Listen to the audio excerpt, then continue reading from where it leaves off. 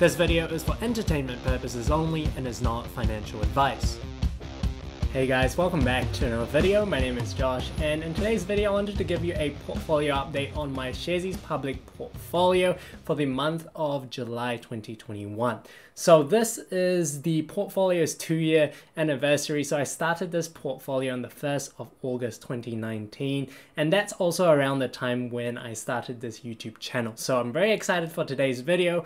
I'll share with you 2 stocks that I recently bought on the portfolio and one that I recently sold, as well as give you guys my market view in terms of where the economy is, what the issues that a lot of pundits are talking about, and I'll also share with you my portfolio strategy going forward, as well as a small life update as well. So if you enjoyed today's video, be sure to hit like and subscribe, but with no time wasted, let's get right into the video. So over here I have my Sharesies public portfolio. Currently it's worth around $19,365.91 in New Zealand dollars. So this portfolio has delivered a total return of $3,492.06, representing a simple return of 19.84%. So early August, this portfolio was worth about $1,000. And every week I've consistently added in $70. Initially in 2019 I added in $35 because the portfolio was a little bit smaller, and now I do add $70 each week. I also put in all the referral link money. People who have used the link to sign up with Sharesies, I have a link down below. If you do that, you get $5, I get $5. So I put everything back into the portfolio, and for every 100 subs on the channel I also added in $100. So you can see over time the portfolio value has increased quite consistently. This minor drop over here, that was COVID. So during COVID, the portfolio went into the negative, but then subsequently it did recover as the general stock market as a whole also recovered. And now the gains are quite substantial.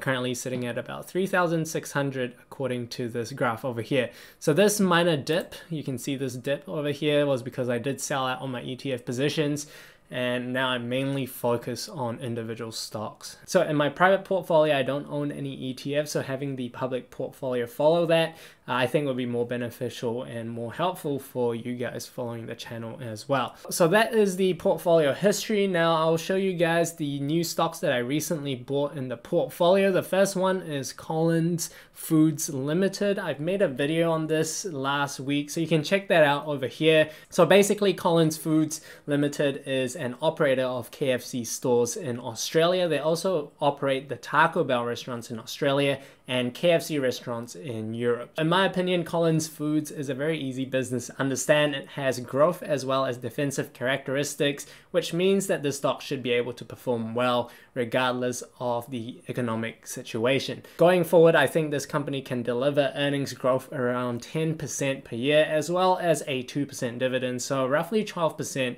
returns per year, assuming there's nothing wrong with the business, assuming the business doesn't deteriorate. In terms of economic climate, however, I don't think that should affect Collins Foods too much because it is a very defensive stock, and this stock has some built-in inflation resistance.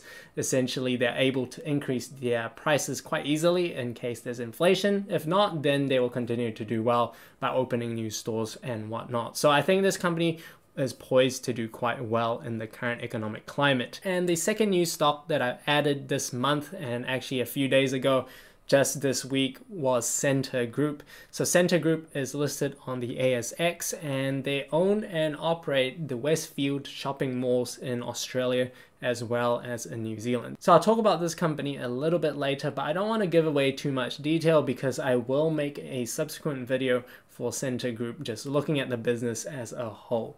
Alright, so I've put in 2,300 Aussie dollars in this stock. And finally, we have the Smart Shares NZ Top 50 Fund. This is the benchmark that I have for this portfolio because this was a position that I bought in when I started this portfolio. And subsequently, I sold down all the position but left $1 in this position to have it as a benchmark. Currently, the NZ Top 50 Fund has delivered 16.9% since fund inception, and my portfolio has delivered a return of 19.84%. So I'm very happy with the portfolio performance over the past 2 years. Now let's take a look at the spreadsheet to show you how the positions have moved compared to last month. So over here I have my spreadsheet updated as at the end of Friday closing. So as you can see over here, I've allocated pretty much all of my cash available. Last month I had $2,362. This month I only have $2.30 left. A lot of that had gone into the new stocks that I own, which is Center Group, currently allocated 12.6% of my portfolio into this stock, as well as 5.5% towards Collins Foods Limited. I have the largest position in Oceania Healthcare, and that's increased by 0.8% over the past month. Secondly, Heartland Group Holdings increased by 0.3%. Infratil has been largely unchanged. Now, in terms of Auckland International Airport, I've increased the allocation by 0.8% to 8.7% because Auckland International Airport did take a little bit of a dip during this month on the back of news of the Trans-Tasman bubble taking a pause. So essentially, New South Wales had a ton of Delta cases popped up, and what that did was New Zealand had closed off its borders to Australia. So they'll be taking a little bit of a break, and so what that did was, obviously, that will impact Auckland Airport's passenger arrivals from Australia, causing the share price to dip a little bit. So I've taken that opportunity to add into my portfolio. Next up, we have Argosy. That's not changed. Now, in terms of Kogan has dropped 0.4%. So last month, Kogan's share price was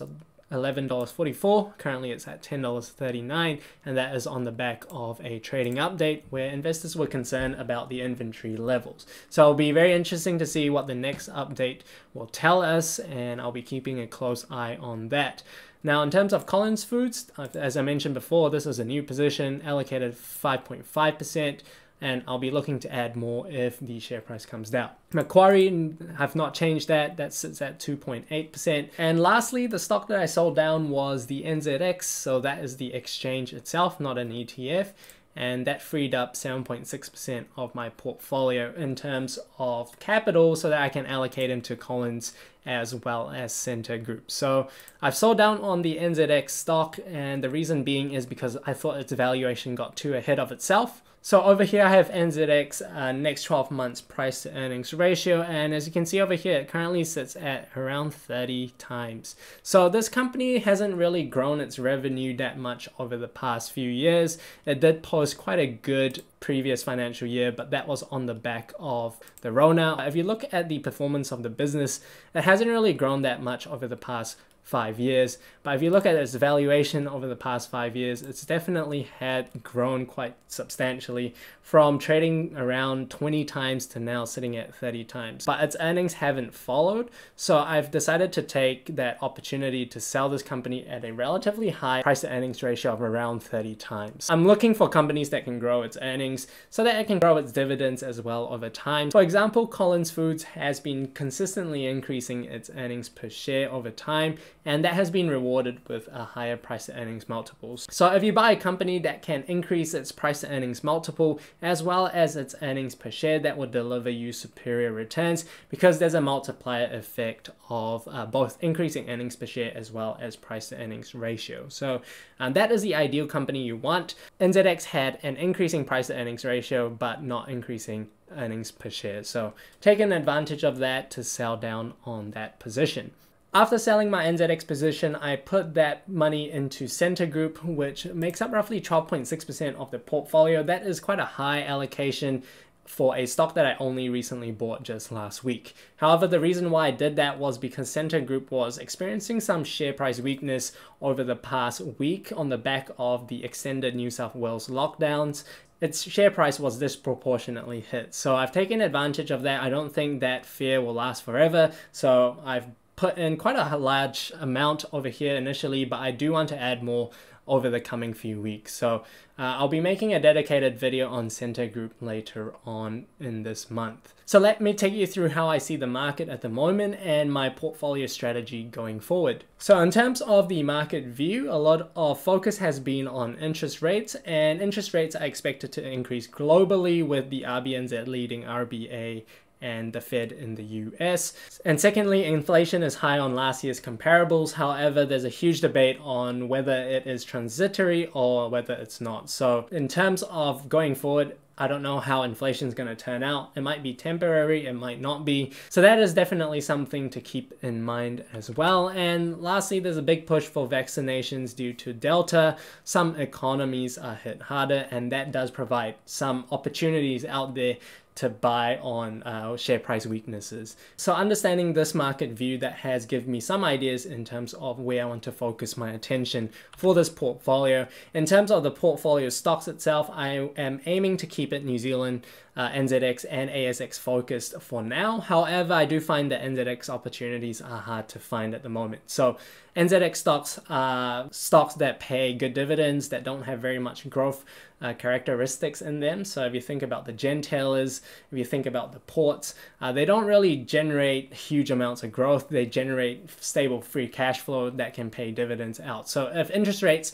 go up, that will decrease the attractiveness of these stocks going forward. So that's something I'm keeping in mind. I might add US stocks in the future. However, I do want to keep this portfolio NZX and ASX focus. But then again, if there's a good opportunity in the US, I would not hesitate to add that in the portfolio. And I do want to keep this portfolio a high conviction portfolio. So I'll be having some stocks that have a high allocation, likely to be above 20%. So currently the only stock above 20% is Oceania Healthcare, but I do want to add more stocks with high conviction up there. So this portfolio might be a little bit volatile at times, but I think if I do pick stocks right going forward, this portfolio will do well. So this might not be everybody's cup of tea, and this portfolio is not necessarily a model that you should copy, but it does reflect my individual risk tolerance and my required rate of returns going forward. So that is the portfolio direction and where I am going to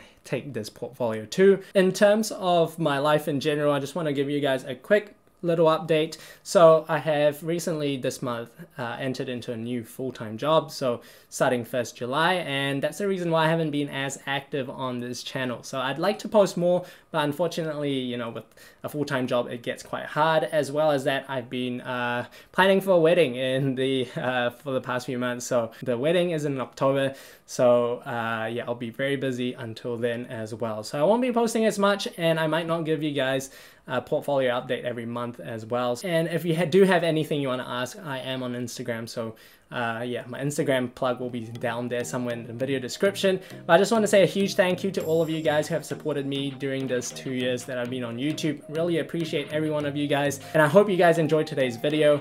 Until next time, guys, take care.